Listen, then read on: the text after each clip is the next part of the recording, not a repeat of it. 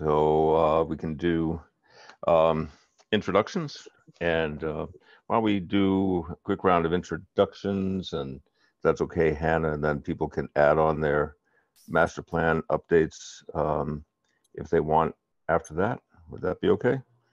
To get the names all around? Great, thank you. So I'll start. My name is George Tolumsis. I'm the planning board representative to this committee, the vice chair of the committee, and per the delegation of the chair, I am facilitating the meeting. And I'll go next to you, Hannah. Thank you. I think I have a little bit of a delay, so sorry if this sounds weird. I'm Hannah Rechtschaffen. I'm chair and member at large. Thank you. I can just, I'll just call off people as I see them. Kim?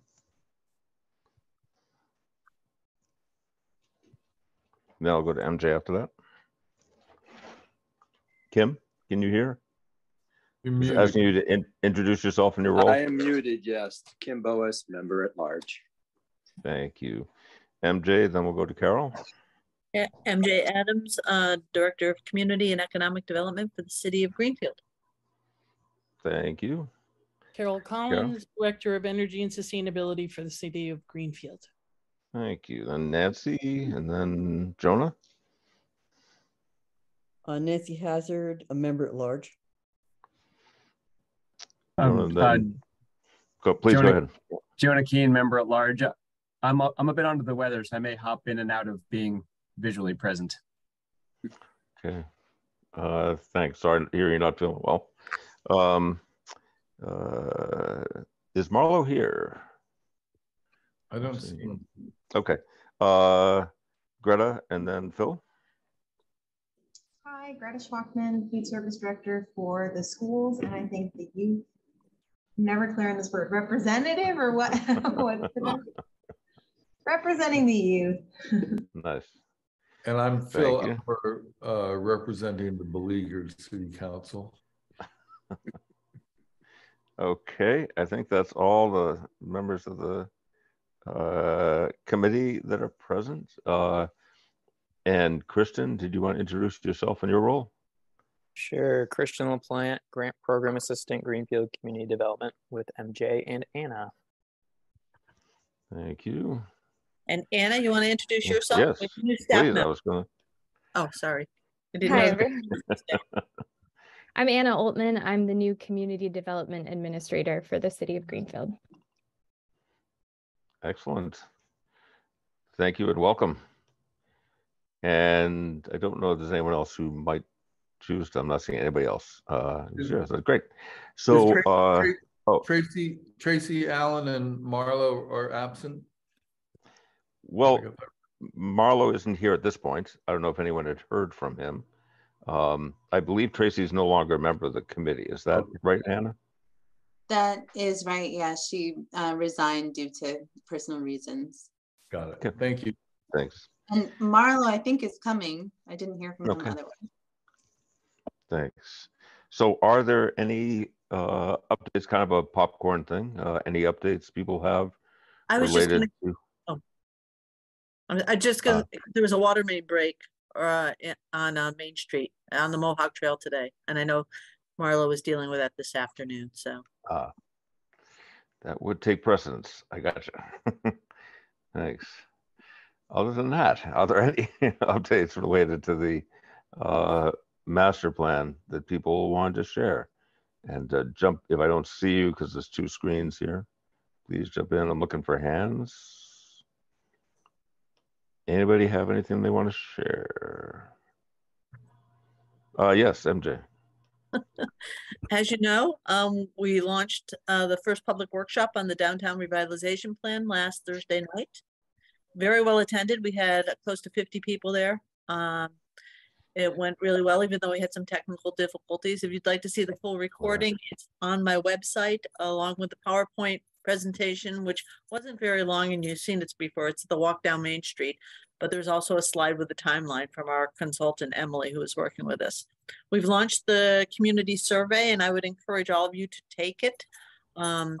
It is on our website, but it's also in the window at Wilson's. And it's There's boards that are going to be around the community. There's one that's going to be in the YMCA. We'll be at the Winter Carnival with some boards, really trying to get some input from the users of downtown who might not frequent these meetings that are usually very well attended. And we're really excited about that.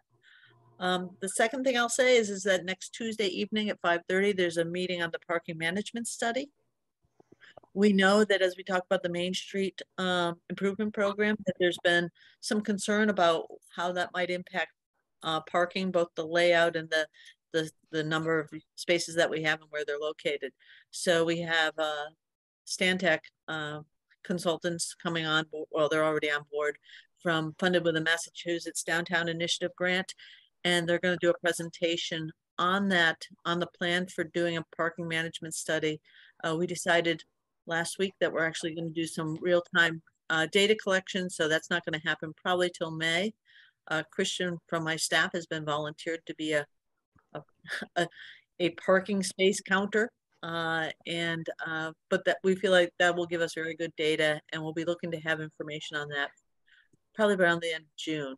And then the third piece will be the Main Street Improvement Plan workshop, the first workshop to talk about the Coleraine Street to High Street roadway layout. And that is happening on February 9th from 6 to 8 p.m. at the John Zahn Center. And that will be an in-person meeting, as will our parking meeting also. So those all sort of tie into Sustainable Greenfield, because we're trying to do what Sustainable Greenfield suggested the community might be interested in seeing happen. Can I ask mention one detail, MJ, you mentioned about the survey, about the deadline for the survey? Oh, you want the deadline, I think, is February 5th? I just wanted to, so that would be out there as well. Sure. If people want to participate. Thanks. MJ, for the minutes, what is the subject of the February 9th meeting? The February 9th meeting is when Fuss and O'Neill, the engineers for the Main Street Improvement Program, will be doing their first community workshop on the Main Street Improvement Program, which is the roadway conversation that is looking at the space, the roadway from Coleraine Street, actually 100 feet east of Coleraine Street to the High Street intersection. Thanks. Thank you, MJ. Is there anybody else who has a master plan related update? I'm flipping back and forth between screens to see if I see any hands. Seeing none, it's okay to move on. Second agenda item is approval of the December meeting minutes. Do we have a motion to approve? Move approval. And a second. Second. Discussion. Thank you, Kim. Discussion, Nancy? Yes, there was a thing that talked about the possibility of using a whiteboard, and both Hannah and Christian said that they would be interested in looking into it. Seemed like that would be a useful thing to have in the minutes. Wasn't that mentioned in there? I did not find that in the minutes. You found it? If it's in the minutes, that's great. I remember reading it somewhere. Oh, good. Yes, okay. It's on near the top of page 2. It mentions. Okay, thank you. I did not about see whiteboard that. programs. I had anybody else? I don't want to jump in too fast. Anybody else have any comments? I just had a few details. It's mostly name related. I thought it would be helpful to have Christian's role clearly identified, and now Anna's, just to distinguish them from members of the committee. And for last month, I think we should take off Tracy because I believe she had resigned as of that time.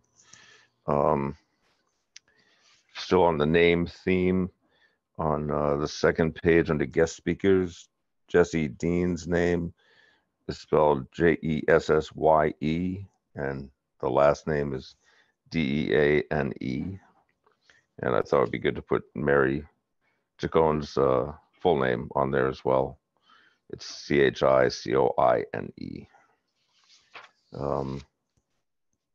And on the first page, I just wanted to mentioned when I talked about taking the train and how much I enjoyed it. It certainly would have been much more enjoyable than driving, but actually what I said was it was much more enjoyable than traveling by bus. So because a certain leg was by bus and it was awful. So minor thing, but trying to be accurate. Sure. If there are no other comments on the minutes, seeing none, all committee members in favor? Aye. Anybody saying no? Anybody abstaining? I see one abstention. Right. Okay, thank you. Next is priorities convo continues. Hannah, you're leading us on this? Thank convo? you. Yes. And I don't even know that I need the full 20 minutes because the main thing I wanted to do was sort of check in on this, because I don't feel like in the last couple of meetings we had sort of reached a place where we knew exactly what we were doing with this spreadsheet. So that was the question, kind of, is what are we doing with this spreadsheet? I think it's really helpful to have. I feel like we've gotten to a place where there's been a lot of input, but then I felt like it had gotten set aside a little bit around in favor of some other things. So I just wanted to leave room for a conversation and not let it sort of fall by the wayside again. Nancy. Yeah, my understanding was that the next step was to try to prioritize, and there was this conversation. MJ said, "Gee, be great if we could put some dots on it," but that's a whole hard, which is where the whiteboard idea came Okay. from, so that we could do something like putting dots on things. All right. Well, I can definitely share then. I looked into the whiteboards a little bit in Zoom. They're very straightforward, similar to a screen share, except my understanding is that once you bring it up onto the screen, and Christian has disappeared, everything is blurry, but he might be able to back me up also. I think once you put it up on the screen, it is accessible and editable by everyone. That's my understanding. So this is not my Zoom tonight, so I can't kind of just show everyone, but maybe when Christian pops back on, he might be able to show us. But there are different sort of templates that you can use, and Post-its are sort of one of those. So Christian, Christian, I don't know if you had a chance to play with whiteboards at all on Zoom. I was just saying that I had looked at it a little bit, but I hadn't tried it in real time. But my understanding of it is that if you are utilizing it while in a meeting, it's, I think, editable by everyone. And so that might be something that we could do with the priorities. And then I know we also on the agenda tonight are talking about, and I don't want to jump too much, but I know we're talking about our meetings and if they are going to remain fully virtual. And so just to put that out there as well, that maybe this, if they don't remain fully virtual, maybe that's something that we talk about doing in person, is some hands-on post-iting, which MJ knows is one of my favorite things as well. So Christian, are we on Zoom right now, or are we on WebEx? We're on Zoom, right? We're on Zoom. I can see if I can load up a blank whiteboard. Okay. Even just to see, because I haven't played with it. I've only like watched some YouTube videos about it and such, but it sounds very straightforward. Yeah.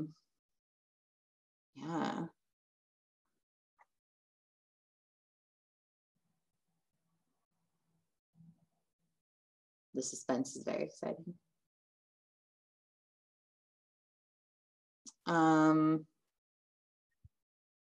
It gave me an error. Okay. I wonder if we have to, I wonder if it's something that we have to like set up ahead of time, the way when like you don't set up a meeting in a certain way, you can't access certain things. All that to say, if the next step felt like something in real time around prioritizing, I thought we had prioritized a little bit with that was the numbering thing. But if the next step of that feels like sort of further discussion on that, maybe we table it in favor of an interactive activity, either virtual or otherwise.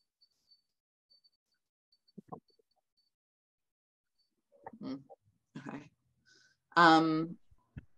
Was that everyone's understanding, that we were at a place of kind of diving a little bit deeper with an activity of some kind around this? Okay. Okay. Do you want to hear if anyone else has thoughts on this topic, Hannah? Definitely. Okay.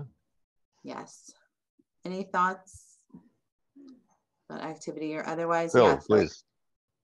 Yeah, I think it might be worth, if we're going to do a whiteboard or, you know, an in-house putting dots on things, we might want to redo the spreadsheet in a way that invites putting dots on it, right? You know, with a format where you have an item and then space for dots. Right now, there's a lot of extra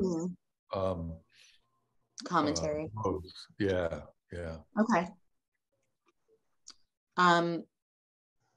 Well, if this is something that we think we want to sort of devote some real time to, maybe next meeting, I'm happy to, or if anyone else would like to come up with a format, either virtual or otherwise. Again, I feel like that is pending a little bit because that's also on our agenda to talk about. I'm wondering if we should table Nancy has her hand. Hannah. Go ahead, Nancy. Yeah, I feel like one of the things that we were talking about is really focusing on it and trying to figure out where SGIC can best use its time and its effort. So I looked at the table again with that eye, and there were like a list of things that were of great importance to me, but didn't feel like SGIC could make a difference. You know, that maybe it's going to be you know, an NGO or someone else who's going to need to pick that up and move forward. So I think it would be really helpful. It would help us really focus going forward. What kind of, you know, who we might want to invite to speak, where we want to either hold a meeting or make a statement, or, you know, that sort of level of, or support certain efforts in a way that would enable them to, you know, that need some leadership or some statement of, you know, this is really important and we care about this and we're trying to get this to move forward as a committee. It's, you know, it's a master plan thing that we had, and we, you know, move it forward. Yeah. Jonah. Yeah, a couple of quick thoughts that I have. I agree completely with Nancy. I think whatever planning we have for the next phase, it would be helpful to have some discussion to understand some of these a little bit better before we're putting dots on them. One, to maybe to hear some of those thoughts, like Nancy was saying, of which might be appropriate or inappropriate or less successful for this committee to take on, but also some, I know I need a better understanding of a little bit of context and history of what we've done before, and, you know, what we could do differently. Or so anyway, I think a little discussion would be a helpful part. The other unrelated comment, I noticed on the spreadsheet in column A, it has a 1 through 4 number system, and then there's an attachment that you sent, Hannah, with your email that had a different number system. I don't know, are we planning to use that? This number system should be the only one. There's only one spreadsheet, so they should be the same. Nancy? Did you have something? I found that confusing as well, but when I looked at it really closely, the other numbering system refers to the CPC. Oh, that, Oh, yes, okay. sorry. There is another rubric attached to the same email. Yes. Okay, Yes. great, Yes. thanks. Thanks, Nancy. Yeah. Okay, so a little more context sounds like would also be very helpful around this. Okay. Anything else before we kind of tee up for our next meeting to take a deeper dive? Anything else that would be helpful either to include in that conversation or that we haven't really talked about yet? Okay. Nancy. If there's time allocated and we're not, for this topic, we could get started on looking at and talking about the items on the list if we wanted to, so that we'd be better prepared to move forward next time. That's up to you guys.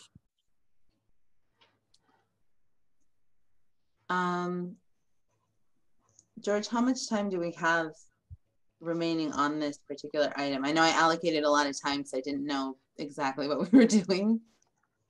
Yeah, we're at about 20 or so past, and we had 40 minutes allocated for the first 3 items. So we're And this is in the good third. shape if we want to take like 15 minutes or something like that. Okay.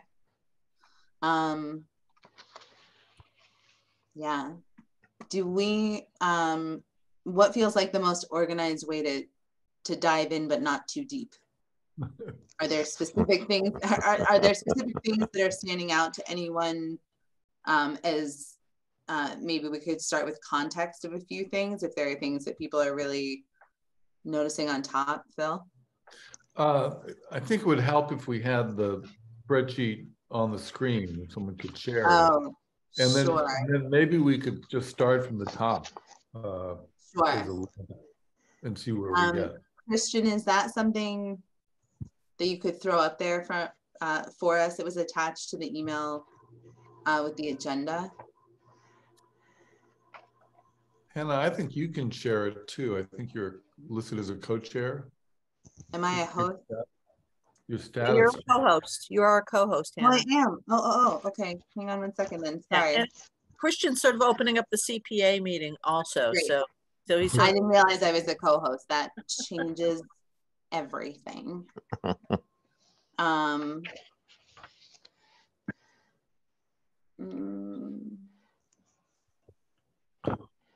Okay.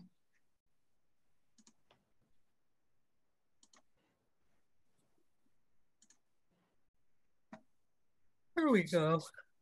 Yes? Yes. So great.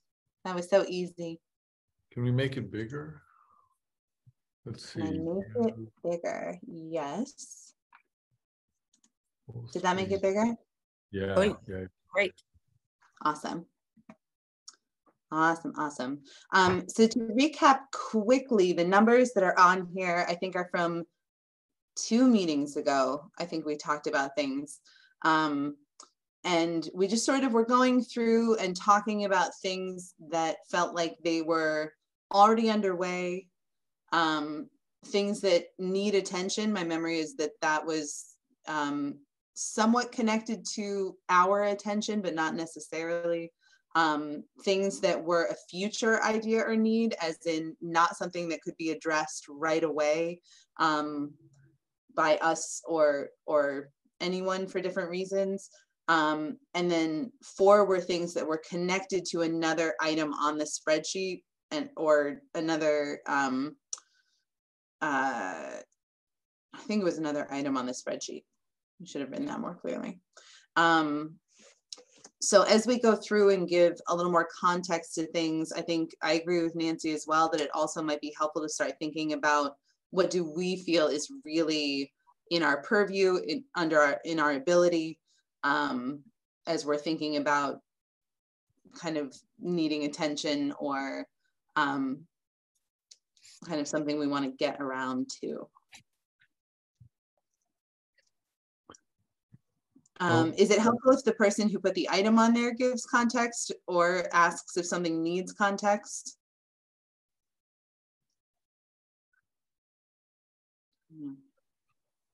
Perhaps if people who have questions about it, Okay. maybe if they could ask, what's their question? Like, I want more information about this, or, oh, I totally get that, or whatever. Okay. I have a question about the first one, reduce loss of development. Nancy, I see you put that there. And George, you know about this, but if there's a specific zoning change that this committee could agree on, George is in a good position to put it forward. Did you have something in mind? Well, it's a big issue for me, and I see Carol Collins added this idea of that for her it's a big issue, and that there needs to be townwide education and buy-in to whatever happens. So this seems like absolutely a fabulous SGIC thing. It's in the master plan. We could bring in a speaker if we chose to do that, which I think is a fabulous idea. Carol, do you want to say some more about that? Just that I agree wholeheartedly with everything you just said, that it's a matter of, there's a number of ways to look at this that other communities have done, very successful examples, and getting some education on it so that we can act as a resource, I would say, or at least help educate the public and or any entities with options that do fit into the master plan. I see that as being a great role for this committee. I'll call on myself for a second to say that as far as one thing that has happened with some recent zoning changes is to allow multifamily in more areas by right. But there had also been, there's a lot of people where an effort, a pretty ambitious effort by a couple of counselors about 2 years ago, I think, to do some pretty drastic changes around lot size and density, increasing density, and that didn't persist. And there was some indication it would be explored further.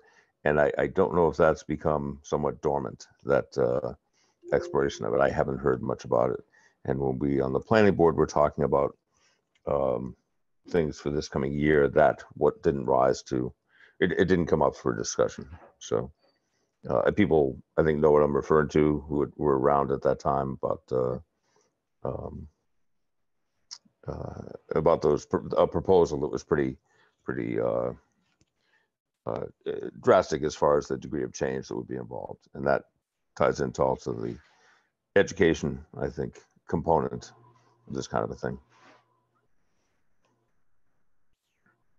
Carol, do you want to say some more about form-based codes as opposed to the kind of codes we have now? I mean, that's huge, the topic, but is that something you'd like discussed? Well, I saw Phil had his hand up, so I don't know if he has. I'm sorry, I couldn't see that.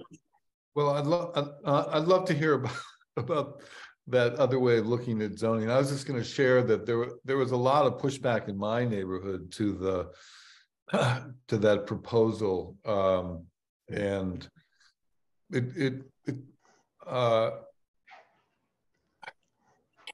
my recent experience, or our recent experience with the rezoning of the French King Highway,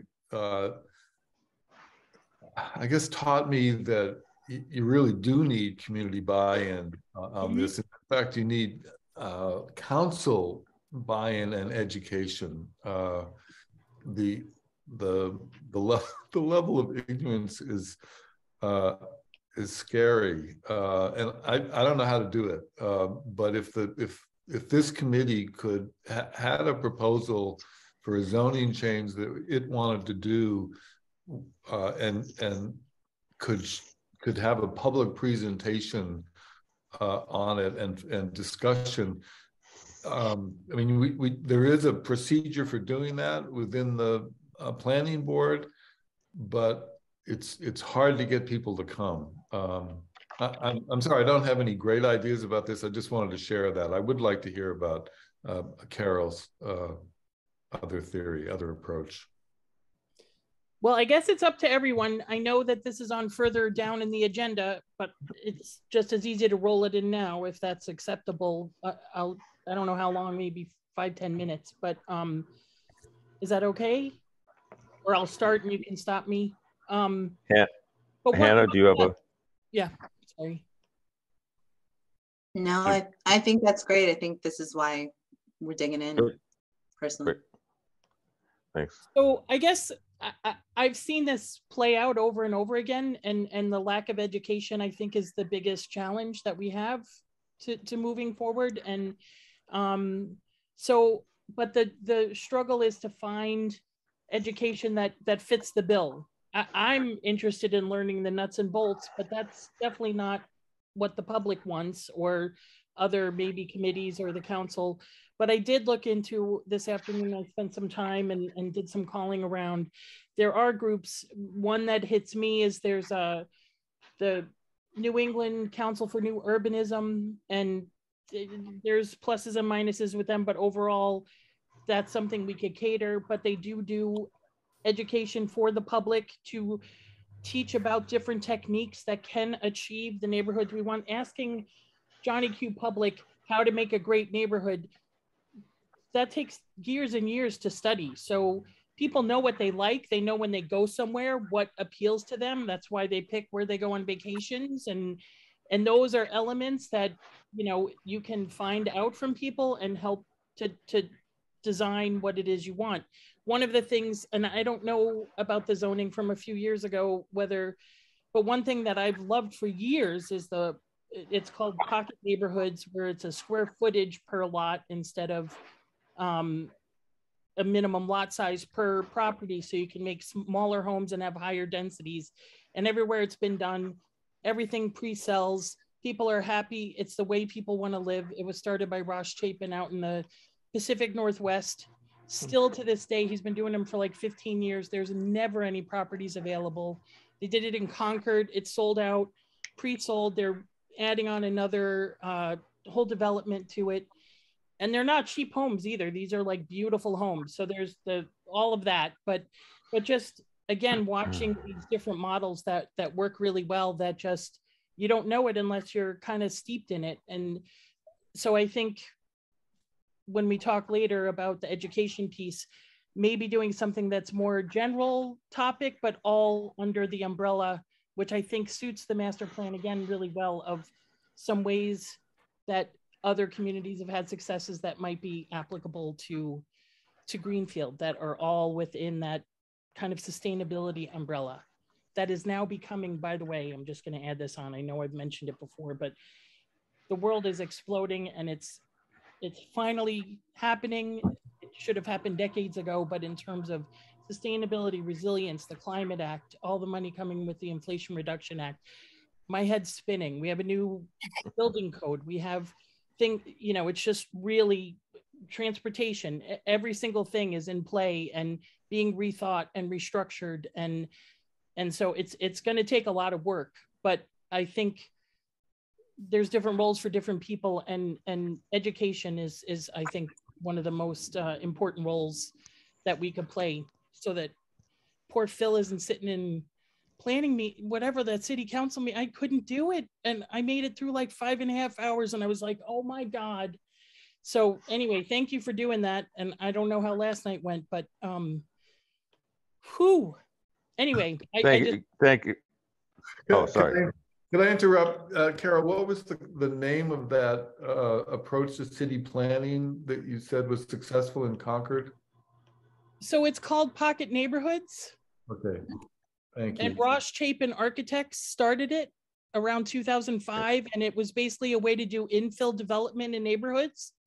So they just took a vacant lot, and it might have been an acre, and then put like a large number of homes on it. And they're all these very high-end cottage homes. They're gorgeous. I've looked at the plans a million times. But anyway, there's a vast wealth of information on that. Thank you. MJ, I saw your electronic hand raised. Thank you. I think I just put something in the chat, which is a new tool that Mass Housing Partnership just released. It's called Residensity.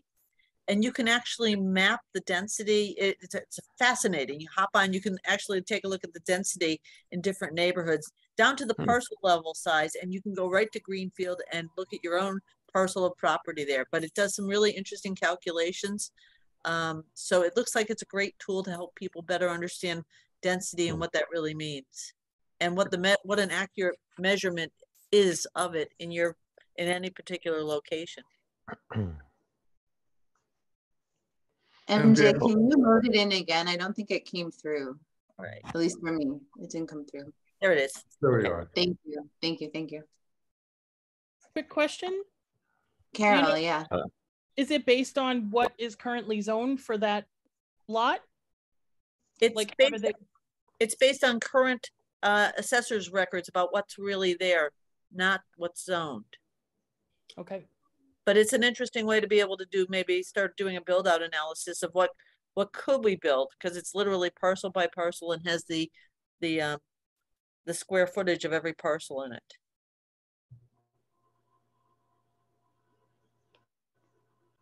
And in terms of education, there's a lot of groups that are already meeting and talking about housing in the Valley. You know, we've got Housing Greenfield, we've got the Small Town Working Group. We should figure out how we can connect to them, and if we want to do education, how we can help them do more outreach in terms of the education of the types of things that we think would be helpful in Greenfield. Mm-hmm.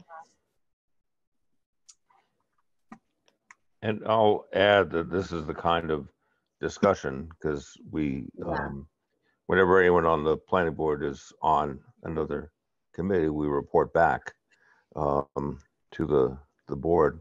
And so I can share that this discussion, we had a pretty lively discussion about this topic.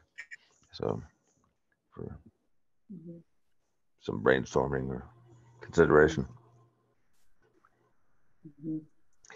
Just time check, Hannah, we're close to the 40-minute mark, depending on how much time we use to the other items. Yeah. Before we leave this item, I think we've got a setup for a very interesting public conversation that perhaps the planning board and SGIC could host, to which we invite the groups that MJ is talking about and the experts that Carol has. And, you know, we need a good, sexy way to promote it, but I think it could be really useful if we can get people to come to it. Anyway, before we leave it, I think this is what's more appealing than zoning? Come on. Carol, you had your hand up. Well, I just wanted to add to that in terms of making it sexy, that I was kind of impressed that, at least with the Congress for New Urbanism, this is a service that they provide. So I think with the right amount of money, they'll do all of the outreach and press and sexying up, and they'll cater it to what we think people would want to hear or attend. So I don't know what that number is, so I can look into that more. MJ, is your electronic hand up again or still up? Thanks. Okay, so in an effort to wrap up this agenda item, I feel like I have a pretty good sense of what a helpful next step might be. So I would propose that of a pretty significant focal point of our February meeting be looking at the priorities list through a lens of where we feel this committee can be the most helpful, and start to break some things out into kind of the categories that Nancy sort of offhandedly said: guest speakers, things that we want to make public comment on or look out to make public comment on if they come up, and things that we would really like to coalesce or organize some public meetings around, either in partnership with other groups or, you know, bringing in a larger speaker to town. and kind of break out the priorities that way. And while doing that, give context and some history to some of those items. Does that sound like a good next step to utilize this info? Anything I'm missing? Speakers gatherings, statements. There might be one or two other things that would end up being a bucket, but. And that certainly is a good segue to the next agenda item, which is about guest speakers and discussion about public meeting idea. Yes. Okay, so if that sounds good, I'm gonna just make myself a note really quickly to have the February agenda kind of focus on that to some extent. Okay. Oh, that is the next. Oh, because I had to leave early, so I put them back to back. Yes, guest speaker ideation and public meetings. So we could kind of just dive into this right now. I had one quick update was that Jessie Dean, it works better for her to come in March. So I didn't know I was going to offer that to her. And the only other person I had on our list outstanding from before was Mary Chacon to come and talk, but then form-based code and nature-based solutions were two topics that we had said we wanted to find a guest speaker on. And I didn't know if people already had ideas of folks that we might reach out to and sort of tee up for future meetings. That could include February, or we could use February's meeting to talk more in depth about this. We also have another 20 minutes now, I guess, if we want to keep talking about it. Nancy, I see your hand up. Yeah, I sort of an update on Mary Chick when she's gone for 2 months. She just left on a 2-month trip. Okay. The other thing is, I think I'd really like to see us have time to delve into this chart and decide what it is that we want to do, like the form-based code, nature-based solutions. Both of those things kind of tie into the topic that we were just talking about. And I don't know if you can uninvite Jessie, but I guess for March. Oh, yeah, well, I'm just wondering, you know, what is it that she is going to bring to us that is helpful for us to move forward on what it is our work is. So just put that out there. Yeah, so I'll respond to that. I think I had originally suggested her because she's the new head of the Franklin County Chamber. And we, at the time when I suggested it, we were talking really heavily about downtown, about tourism, about bikeability between downtown and Old Deerfield. And so it seemed like an opportunity to kind of hear from her some of her vision for how Greenfield is developing, who's moving here, who's opening businesses here, what are we focusing on? It was kind of that side of things, which I have had an opportunity to hear from her a bit already in sort of my day job, and it just was really helpful to kind of get a whole perspective on her her vision and also what she's hearing from other stakeholders that she is now the sort of point person for. So I think especially if we want to kind of keep focusing on this topic and our priority list in February, and then hear from her in March and kind of pick our speaker series back up. Maybe we hear from Mary in April when she's back. That would give us a whole meeting next time to take a deeper dive and come up with a more robust list and plan for some other ways to approach some of these priorities. That would be my feeling. We could certainly put her off further. Thank you. That's really helpful. Yeah. Any other thoughts? Yeah, Jonah. Yeah, well, yeah, I agree with Nancy that I like the idea of us working on that prioritization and then coming up with more guest speakers following that.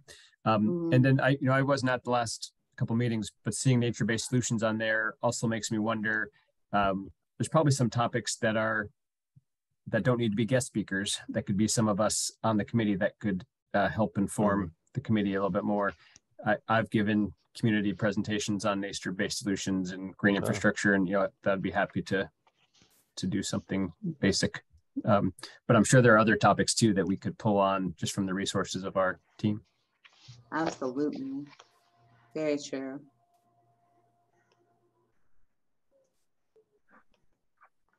Anybody else? Comments on before we move off of Jessie Dean, so we had already invited her in December, and then our meeting schedule got kind of crazy, and then I invited her for January, didn't hear back from her, and so I saw her at the Amherst Chamber annual lunch yesterday, and she and I talked in person, and she was like, I could come in March, and I was like, I think that would be great.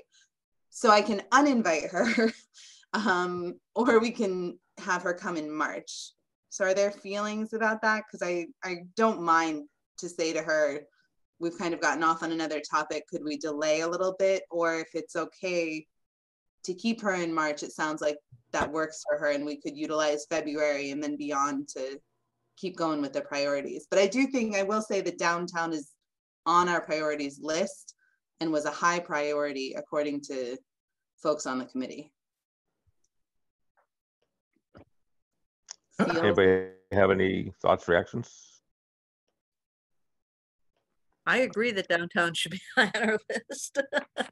I'd like to hear from Jessie Dean. I'm struggling. I can't remember how to spell her name. Can you tell me again, George? Yes, yeah, it's Jessye. A second, Jessye, yep. And then Dean with an E at the end, like Jonah's last name with it. Yeah. It's on the agenda that's on the screen, Phil. Okay. Well, But I didn't spell Mary Chickman, so don't follow that spelling. And I'll offer, I think it would be good. I agree with the, kind of the continuous focus on downtown. And I think having, her purview includes Greenfield downtown, but it's a little bit broader as well. So it'd be interesting to hear that perspective, I think. Okay. Nancy, is your hand up again or still up? It's up again. Sorry. Please, go ahead. Thanks. I have a question maybe for Carol.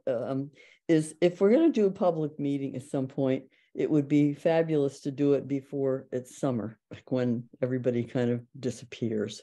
So here we are. It's like we're already talking March and then April, May. So if we did want to do something, if we decided the next meeting that we wanted to do something around educating people about successful options, how long do you think it would take?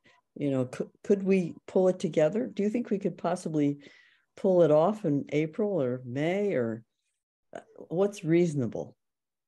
You mean the actual public meeting? I guess I am saying that. It seems fast, but yeah. But if we wait till summer, I don't know. Well, I can't really add more to my plate right now, and I was trying to reach out to one of the people. I can try to get some basic facts, but then it's always a fair amount of work getting, unless we pay money, which there is no budget, but so I think all of those discussions would need to be had to kind of figure out a timeline. The more money there is, the shorter the timeline can be, but there is no money right now. So maybe fall is nice and cool too, and everyone's back. I don't know, but yeah, like I said, I can look into it. And I love Jonah's offer to work on the nature-based solutions possibly. So maybe, I found another Mass resource with the Nature Conservancy that looked really great. Sarah Burns, I believe, who I'm sure you're familiar with. Yeah, it's just a matter of figuring out what we want to do and then figuring out the timeline. So I have a follow-up on that. It would be great, Carol, if you could just find out, what would it cost to bring someone here and what kind of time frame, just so that we know that. And then, but I hear you saying that, you know, that you might have time for that, but you don't have time for actually doing the, you know. Yeah, I really don't have time for any of it, but I'm very passionate about it. So I just keep working, and then it's very late. So I'll see what I can round up. But I would say that what really appealed to me that I think would be most appealing to the neighborhood or the community. So I'd love to get maybe a quick pulse of, I think something generalized that addresses kind of a lot of different things to achieve a solution. So not going a deep dive into the weeds on this type of zoning or this, maybe it addresses form-based codes as a kind of an overview, but just getting people to understand maybe the terminology and options and does that seem like a good direction to go in to start? I'm interested in success stories, what you were talking about before. Yeah. I think that's what will get people motivated and excited. And I'm curious about other people in this committee, what they want. Agreed.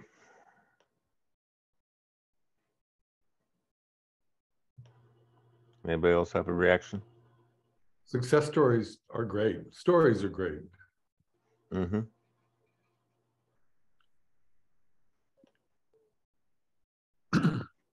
I'm sorry, I thought I was off mute, but I will plan to bring back something next month.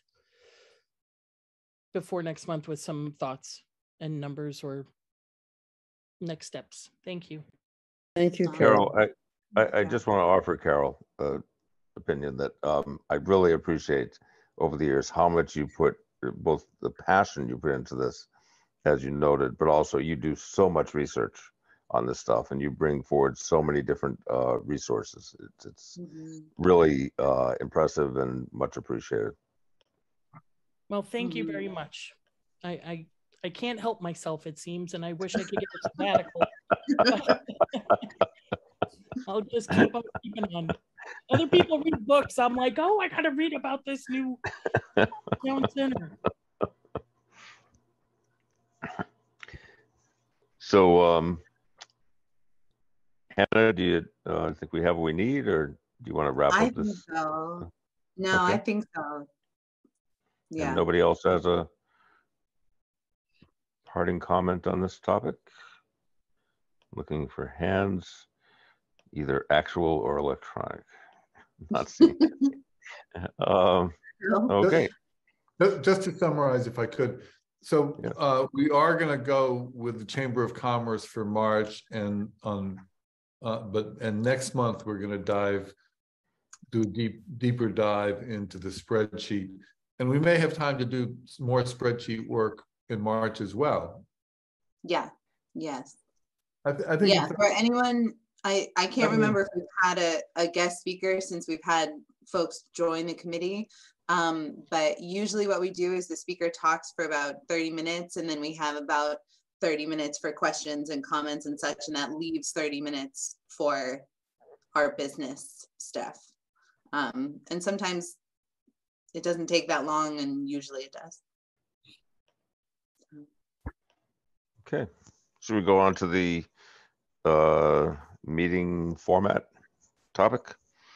So I can lead on this. And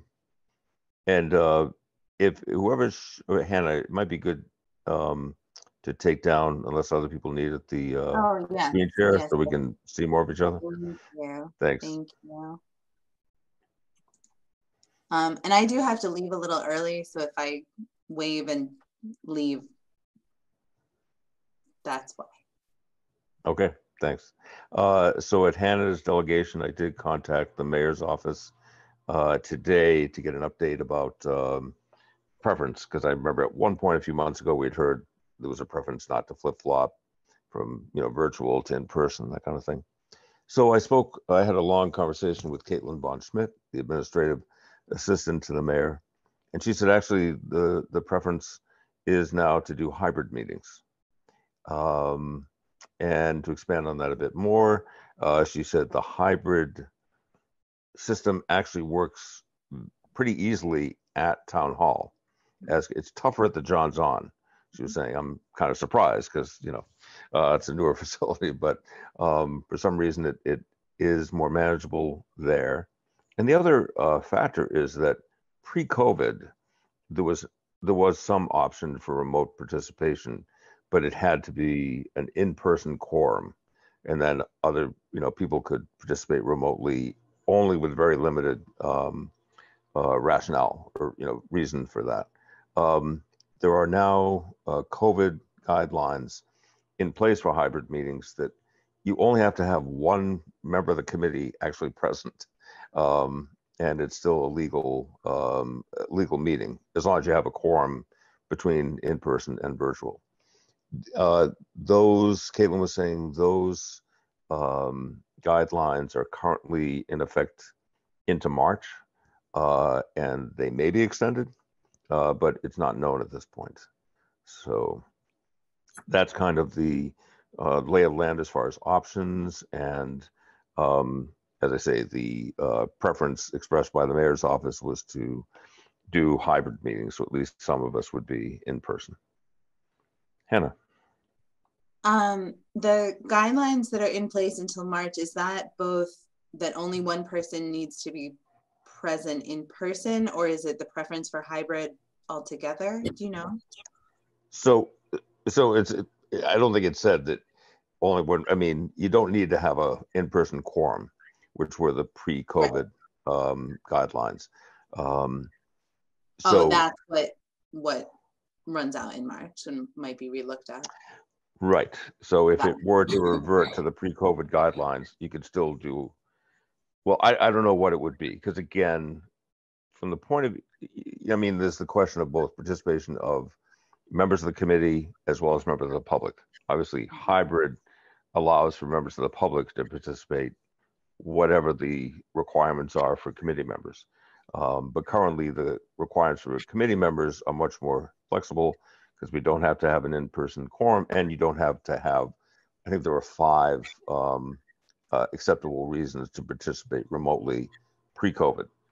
Now, maybe, you know, with all the technology that's happened and the experience of remote meetings, maybe that will, you know, change permanently. Who knows? But at this point, it's very flexible up through March as far as committee members being able to participate remotely. Phil. So I've had some experience with hybrid both in John's On, and George, you and I were at the City Hall room. That's a very nice facility. My experience is that you get a lot more public participation with hybrid. Last night, was it last night's meeting? Yes. We had dozens of people at John's On and 99 people online.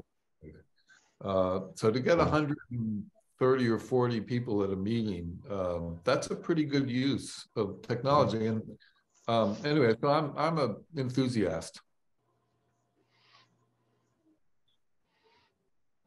of hybrid.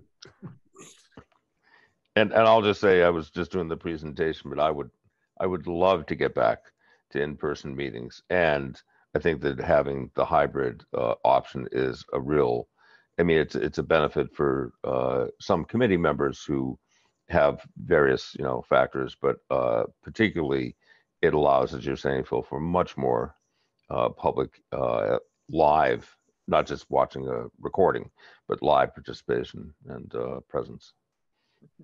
Anybody else have a thought or an opinion? Yes, MJ. Yeah, I think I like the hybrid. I've used the one at the second floor meeting room at City Hall, and it works really well. You know, we're always trying to balance, you know, making the meetings as accessible and sharing as much information as we can, but the realities of people's busy life, childcare demands, or, you know, just where you end up. And I think it behooves us to try to find a way to make this new technology work well for us as we try to have the level of civic engagement that we'd like to see. I'll throw out that one consideration is booking the space. And I know that when I I think the CPC, which overlaps for an hour with our meeting, I think they use that town hall meeting space. I think they're meeting right now, and I'm guessing they're at that location. So that's just something to throw out there. I don't know if anyone else knows. We're an older committee than they are, so we get first dibs. Well, Christian, you would know. Are they in the town hall meeting space? Yeah, I'm actually in the room next door right now. They're over there. Okay. And you like to meet Thank you. John's Lawn Center quite a bit too, right? Wait, what about John's On? They were doing most of their meetings over at the John's On Center. Yeah, but that was before they were doing hybrid. John's On hybrid is a lot to work with compared to City Hall. So that's a factor as well. Yeah. I think we can work it out with the CPC. We just, you know, we both landed on what, the 4th Thursdays of the month, and yes, they were a new committee and they had a pretty rigorous meeting schedule to get themselves up and running. I don't know what their ongoing meeting schedule will look like once they make recommendations. Maybe we can ask Christian about that. Phil, yes. May I suggest that we book that meeting room for next month? Get ahead of this. I think the CPC is actually talking at their meeting that they're using it that night for their public hearing, or maybe they're using John's On for the public hearing. I'm not sure, but I can sort it out with them. That'd be great. Thank you, Christian. Yeah, I do Kim, think if you're expecting a large crowd of people, that you've got to move over to John's On, because the second floor meeting room has limited capacity in terms of who can be in that room. Yeah, I think it was the 4th Thursday was going to be their public hearing at John's On. So some other days they're going to be using it, but the 4th Thursday, I think it would be free for you guys, at least for next month, if they end up doing that. How do we book it? It's just I have to use our city Zoom account, connect it to the room. There's some stuff behind the scenes, but it's really just a couple clicks as long as I know the date. Kim, I couldn't tell if you were raising your hand or just giving a thumbs up about meeting there. Kim, could you hear me? Oh, yes. Yeah. Just a thumbs up? I was giving you a thumbs up on it. Okay. I feel more comfortable communicating in person myself. So yeah. I'm much more in favor of getting together in person. And at this point, the hybrid option allows, committee members to, participate remotely. Because I know there had been issues sometimes about scheduling, if someone's work schedule is such that it's easier to get on at 5 o'clock than to actually arrive at 5 o'clock. So should I ask, Anna, is there any objection to starting to do hybrid meetings as of next month? No objection here. No. Seeing none. Looks like we'll try to get that, and we'll try to play nice with the CPC. How to manage that too. Okay. Christian, can you go ahead and book that for us if you can? Yeah, so I actually have both booked right now for the CPC. So they're going to end up using John's On though, so I can just swap that over to you guys for the City Hall. Great. Are they allowed to do that? You can't just book every room. No one else has argued with me about having both booked just in case. So. Yeah, I think Hannah, a few people have access to the schedule who know it, Christian. You're in a special place. Hannah, did you want to talk with Travis about kind of negotiating or sorting that out going beyond February? Or? Sure. Is that the best way? I'm happy to. I don't know. If anybody else has it, it just seemed. I think if we want more public participation, an arm wrestling match might be the ticket. I would win. It's the room. Yes, I'm happy to reach out to him and just kind of see what their upcoming plans are. Okay. Sounds like we can move on. Next item is Downtown Alliance Public Meeting Recap. MJ. I sort of did that quickly at the beginning. Do folks want a more involved one?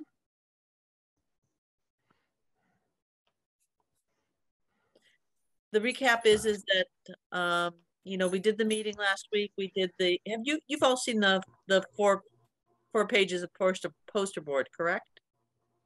Yeah, those got updated. There's some new there's a couple changes on them. Just to flag those, there are, hang on for a second. There is okay. The updates is that the Greenfield Community College Downtown Center got sold to a new person, and we've been in and toured it. I've been in and toured it with him the other day, and not really sure what it's going to be used for, but there's some conversations going on about some good possibilities. The other piece to update is that the Court Square redevelopment, we decided we're going to start design development this summer. That should be happening sometime starting up late summer and go through the fall.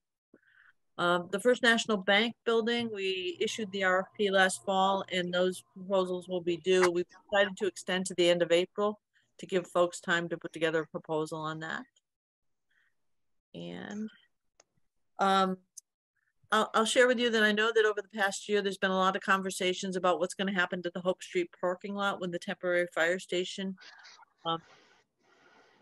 evacuates from that site. And we've been encouraging folks to share their thinking about that in the context as we're doing the downtown revitalization plan update. I'll also share with you that that's a very specific issue that we're looking at as we do the parking management study. And we won't have the results of that till June, but the consultants who are working on the parking management study are really taking a look at supply and demand and usage and management of the parking resources that we have. We have not heard any updates in terms of how the Armory building might be used. We know that there's a new owner there, but we've reached out to him, but haven't heard back from him. And also the web building on Hope Street changed hands. And we've been in touch with the new owner there, who at the moment is gonna hold fast for the existing tenants while they make some plans about what a possible future is. We're also which building on Hope Street? Which building on Hope Street? It's called the web building. It's I know it. Yeah, it's sold. Yep, it's sold. Good for Chris. The new owner is a philosophy professor who lives in Northampton and teaches in Westchester County, New York. So we can think about it. No, but, sorry. Which is the web building the one that's over by the? Anyway, do you mind just saying where exactly it is? I'm not sure. Sure. It's on Hope Street. You go down Hope Street past the Armory, and it's right before the Don Moran's dancing studio that's in the church. So, is it where In a Vintage Places? Yes, In a Vintage Places located. Oh, that would be a great renovation. Right. And the other things that are happening is Mass Housing Partnership is working with us and 2 property owners in downtown Greenfield to explore upper level residential development, specifically Tim Grader and some of his properties. And we're also talking with Isaac Mass about what's happening on the 2nd floor of the Garden Cinema. Wow.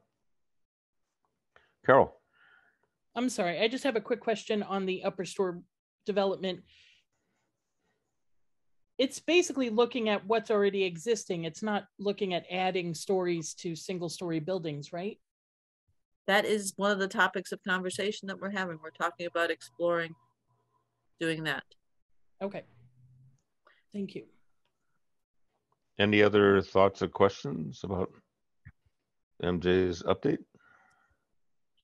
I'll also share with you that we're going to be closing off Court Square again. That'll close up at the end of April for summer pedestrian fun, and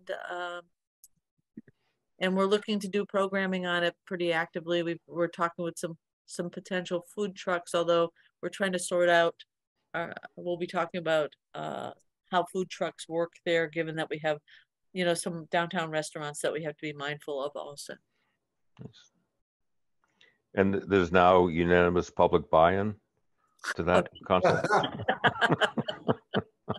Well, I will share with you that we got plenty of angry feedback the first year. The second year we got some more, you know, a little more feedback.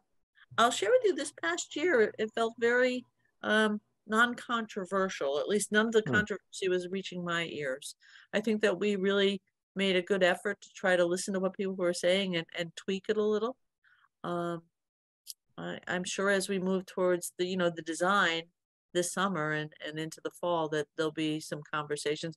But, you know, quite honestly, a lot of the conversations we were having were concerning some parking issues and access issues.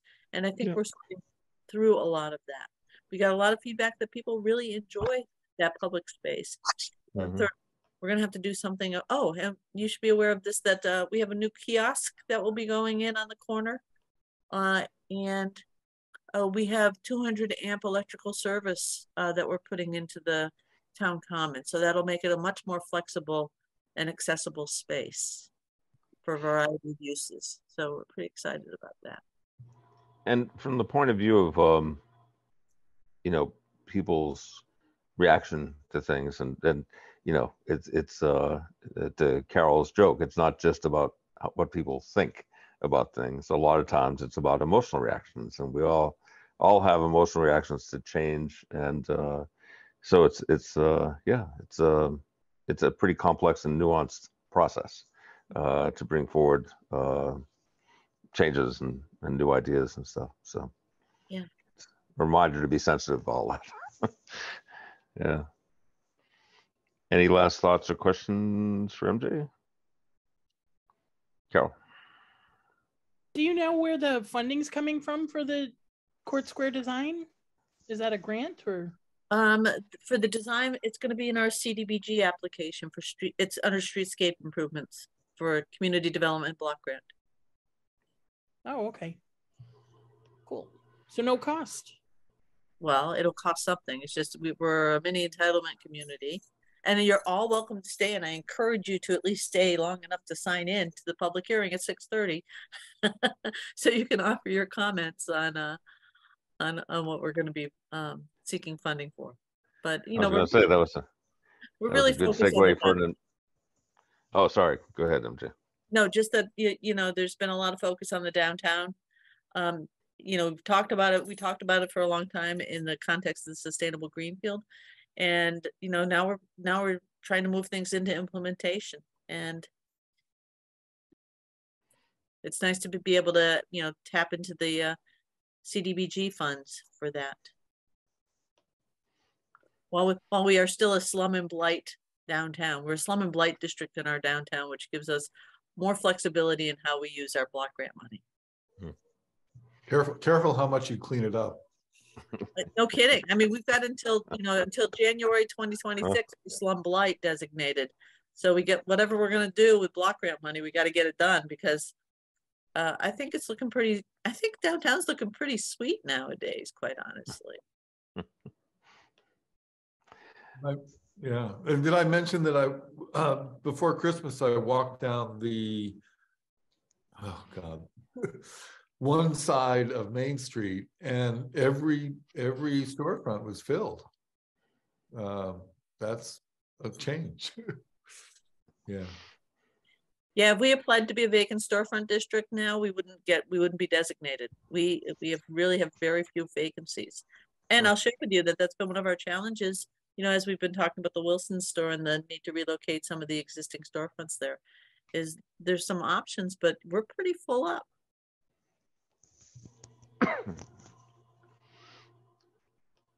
So I guess we're okay to move on to, that was one, MJ, about the CDBG hearing happening after technically this meeting adjourns. I guess it's posted for 6:30. So you have to posted for 6:30. So I do have technically to wait till then to open it up. But you'd love to have some of us hang around for that. I would love to have, because you guys do serve. Well, you know what, we can do our update to you, and then you don't have to. We'll do the update last on the public hearing, and then you don't have to listen to it. We did, I should sort of introduce Anna. She's my new community development administrator. She's going to be doing the, the Sustainable Greenfield Implementation Committee serves as our Citizens Advisory Board for the block grant. So on a quarterly basis, we've given you updates, which is sort of on the same schedule that we do quarterly reports to DHCD. That said, did I write the quarterly update or did you write it, Anna? The update we sent to them? Yes. You wrote that. Oh. I'm sorry. So I wrote it. That's right. And I read it. So I can you all got it, and I'm happy to either review it or to answer any questions that you might have on any one of the projects that are listed on there.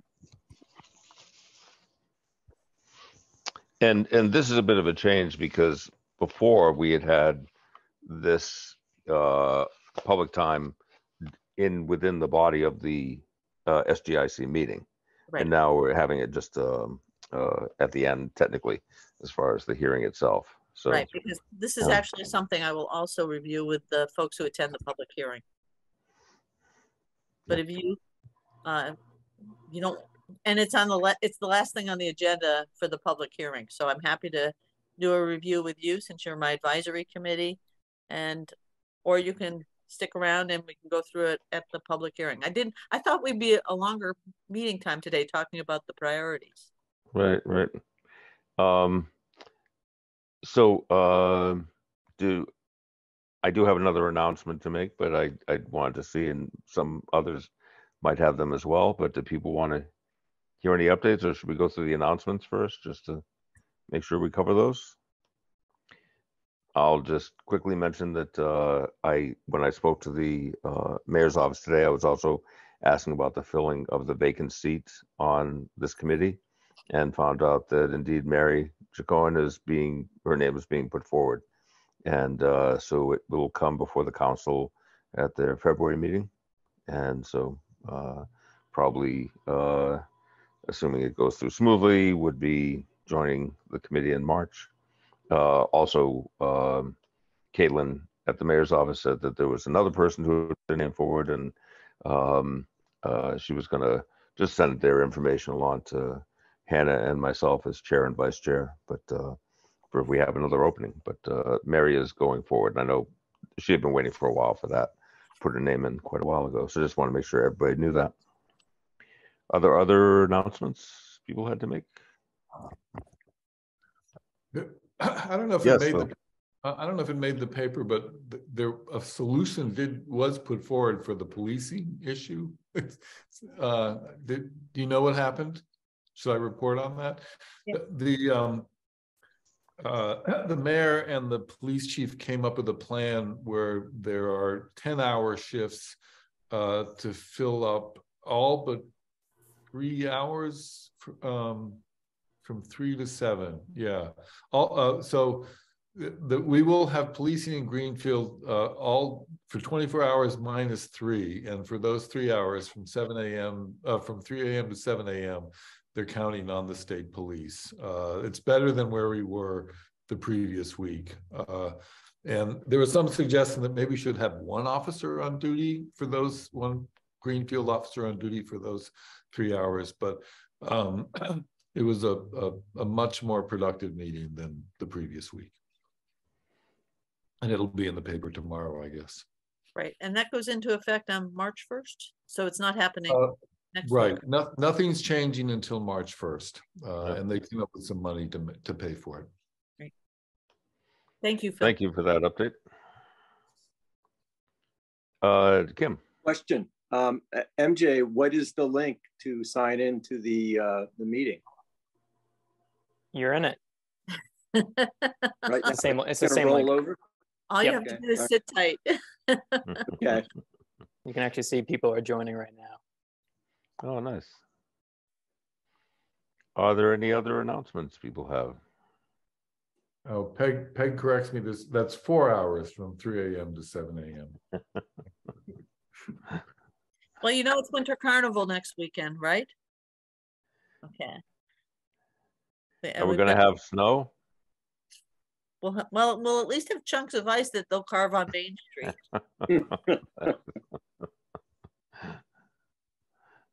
And then we'll also have Bee Fest in the middle of May. So I'm just rattling through the things that I know are happening in Greenfield this year. Green River Festival will be at the fair again in late June. Yeah. I'm sure we'll have another, we'll have the shuttle back and forth between the fairgrounds and downtown, which worked really well last year. Did we have free parking on Main Street for Christmas? Yes. You know, I got a notification about that because I'm a counselor, but I didn't see any publicity. I saw people putting money in those meters. If we're going to do it, we should let people know.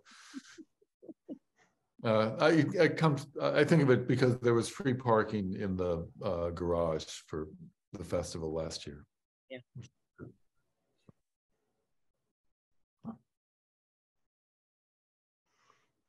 So no other announcements.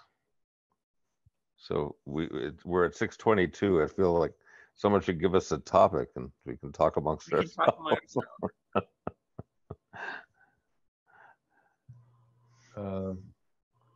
We could welcome the people who are coming online for the next meeting.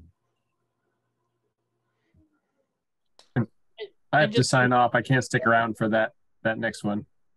Hope you feel better, Jonah. Okay, Thanks for being here, Jonah. Feel better. Bye-bye. Take care, Jonah. And me too. I'm going to hop off.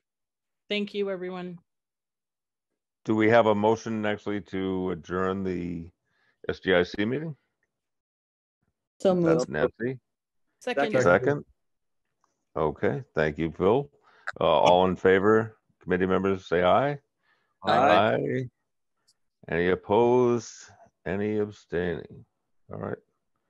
So we're in a twilight zone interim between the SGIC meeting and the official opening of the CDBG. Thank you very much. Hearing. Let's sign up to finish my notes here. Thank you all. Thanks, Phil. Thank you, Phil.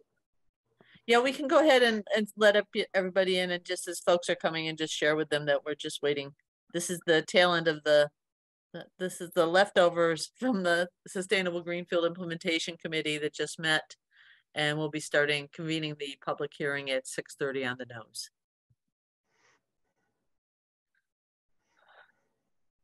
And George, you guys were great to host the downtown meeting last Thursday. Thank you. I really appreciated that. Oh yeah, it was great. Thanks.